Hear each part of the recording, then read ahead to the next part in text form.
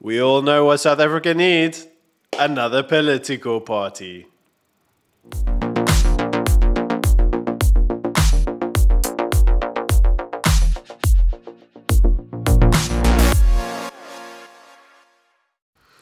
And welcome back to Morning Shot. And with me today is Zelensky.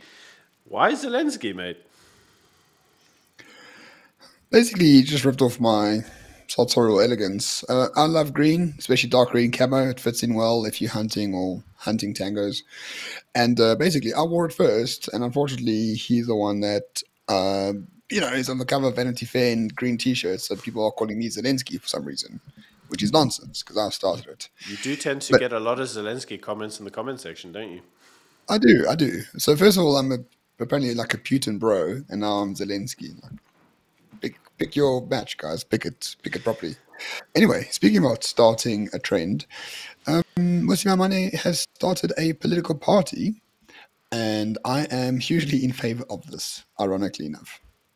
Yeah, so this is the news last week out of City Press that apparently Mmusi has started up his own political party, or will be adding or starting up a new political party.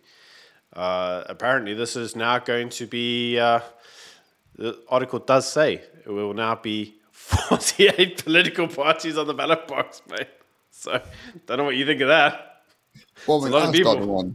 I started one in the past. We were party number 47 or something like that.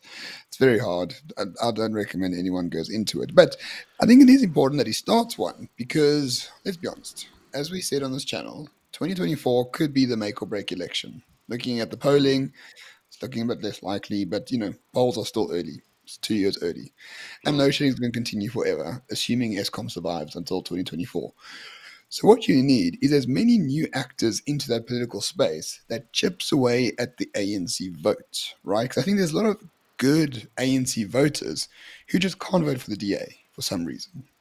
They need to vote for someone black. So they'll vote for Herman Mashaba, or they'll vote for Mmusi Maimane, or they'll vote, maybe not IFP, because they're not Zulus for the most part. So as soon as you get a new entry into that political space that can take away votes from the ANC, even 1 or 2%, it could be huge come 2024. And I think Mmusi can hopefully do that. Yeah, so I mean, I think all of us would like to see Mmusi succeed. We obviously know his positions with the DA. Now, what's interesting about the political party is apparently he's going to be a uber right-winger Christian type. Man, I can't wait for this. I really can't wait for this. The news headlines, if he is true to his word. It's exciting times for us at Morning Shot. This is going to be great. So the ACDP, you're not the most based party in South Africa. Mmusi's party is, perhaps, might be. Maybe. Yeah, maybe. Talking of the ACDP, do you remember when some prick out of the ACD went out there and helped to vote out the speaker in Johannesburg? And we were like, oh, come on, Kenneth, we had such big hopes, and now your party is being a bunch of... So, some news has come out as well, came out last week, that apparently the ACDP axed the prick who made this all happen. So I'm really glad to see that happen. Apparently the news came out, he sacked 2 of them. So yeah, that's good. Yeah, they both voted against his wishes. I mean, this is good news. Once again, we are looking at that opposition coalition who have an agreement in place after last year's local government election. They have an agreement, and that agreement is, it's difficult, it's unwieldy sometimes, but they're sticking to it for the most part. The DA just took over Nelson Mandela Bay with the help of a coalition as well, which is huge. We've got an Afrikaans mayor in post-94 South Africa, which is massive. His name's Retief Odendaal, and we wish him the very best.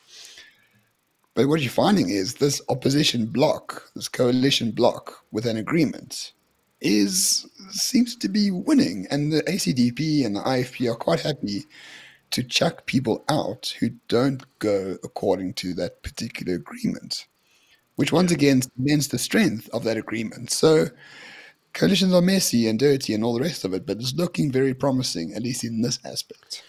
It's good for the coalitions when their leaders are like, okay, you're the weakest link, so you're fired. Yeah. That's the best thing. And we've seen that with the IFP. Now we're seeing it with my boy Kenneth. And he's like, no, I'm getting rid of these guys. He says the party is committed to clean governance and wishes to affirm that all our leaders are expected to conduct themselves in an honorable, honest, and transparent manner. Thank you, Kenneth. Thank you for firing the satanic scumbags. So, yeah, it's good news for the coalition, isn't it?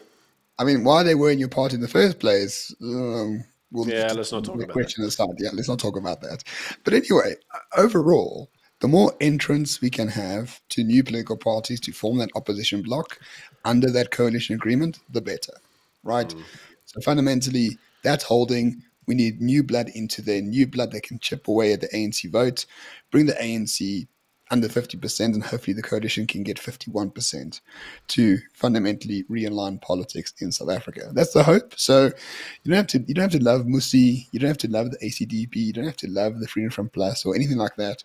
Just know that if you really want to vote Freedom Front Plus, you are voting for the realignment. Same with the IFP. Same with, if you're voting for anyone except EFF, ANC, you're golden. Absolutely. So just pick what you like the best and vote for them, except ANC and EFF. Absolutely.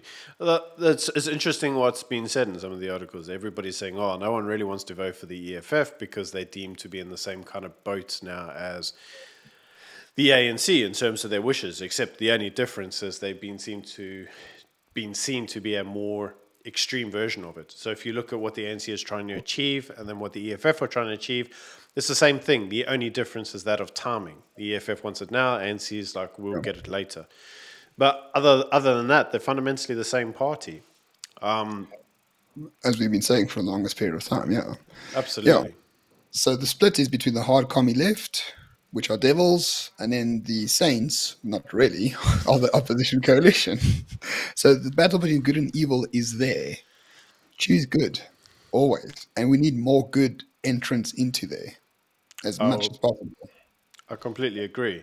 And it's very interesting, actually, to see what may happen should this occur, because Nelson Mandela Bay gives us a good example of how a coalition may look if it all kind of goes together. And that is, they are messy.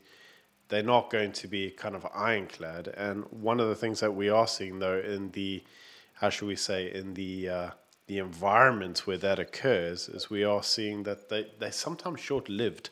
What do you think of that? No, it's true. But you find them to be shorter-lived without an underlying foundational agreement. And that's what the DA found out in 2016. That's what the DA found out also in 2019 in some certain aspects. In 2021, the DA, the Freedom Front Plus, Action SA, IFP said, let's do it together under these conditions, which we all sign. It's our new testament of what we're going to do, and we're going to stick to it irrespective of what happens. And that is the fundamental difference. And that is truly something that can work rather than not. Instead of jockeying around for positions like that, it's like, these are the principles, this is our agreement, this is my signature, we'll stick to it. And if they stick to it, it's obviously much better, longer lasting, more impactful than if that agreement wasn't there in the first place. Yeah, and I'm going to offer a cautionary tale to everybody. And that is, I'm going to play a quick clip, and this is actually courtesy of our friend Ronaldo. So thanks, Ronaldo, all the way down in my neighborhood, Kibiki. We all know that you love Kibiki with a sore heart, which is why you publicly say on Twitter that you've got a backup plan to escape the country if something like this happens. But I'm sure that goes against party politics, but oh well. Anyway, so this was an article. This was his view, which he shared with us, thankfully, on Twitter, where he effectively shows the ANC and the EFF knowing that they're about to get voted out. And so to stop that from occurring, they went out and they stole the ballot box. They're like, oh, you can't vote us out if there's no ballot box, let's destroy it. And yeah, so there you go. That's what I think we can all expect to see when it starts getting to 2024. ANC is just going to, I don't know, steal the ballot box, mate. You can't count ballots if there aren't any ballots. But, I mean, that clip sort of also demonstrates the complete lack of strategic thinking from the ANC and the EFF, right? They know they're going to lose. Now they're just making a clown show of it. Like, no one likes that. People still want a bit of respect, a bit of decorum, a bit of something, sincerity in the political process. I know that might seem a bit strange, but people actually do like that. So to me, it looks like ANC, EFF are sort of out of ideas, whereas the coalition is going from strength to strength. Let's hope those two trends carry on until 2024. And now we got a new entrance into the coalition, guys. Mmusi, Maimane. Let's hope he does it, man. He could give us so many headlines of being a based Christian politician. I'm amped for it. I'm hoping it happens. What more is there to say, mate? Not much. Thanks for watching, everyone. See you tomorrow. Take it easy. Cheers.